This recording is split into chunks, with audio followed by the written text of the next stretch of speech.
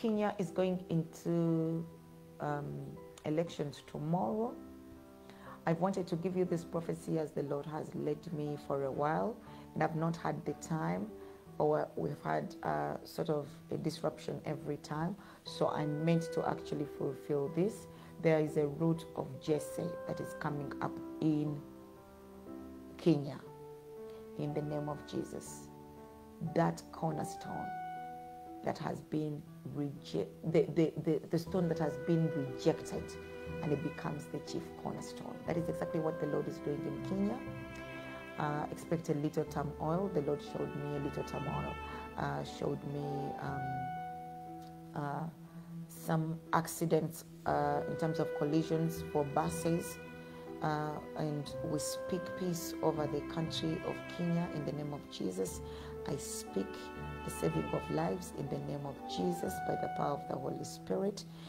But according to the word of God, the next president of Kenya is going to be the raising of the root of Jesse. I'll give you numbers, I'll give you names, but if you are in the spirit, you already know what I'm speaking of. That the stone that was rejected is going to become the chief cornerstone, and it is done in the name of Jesus. So the confession I want to make is, when you see some of us go to church and pray and lift up our hands, sometimes shed tears, make this or that contribution, it is because we cannot forget where God has brought us from.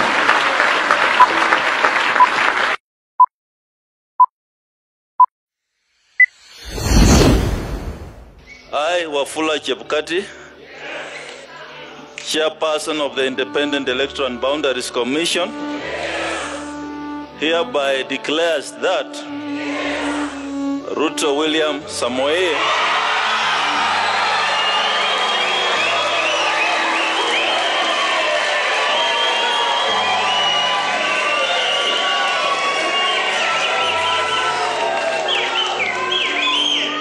of ID number 6847208 has been duly elected as the President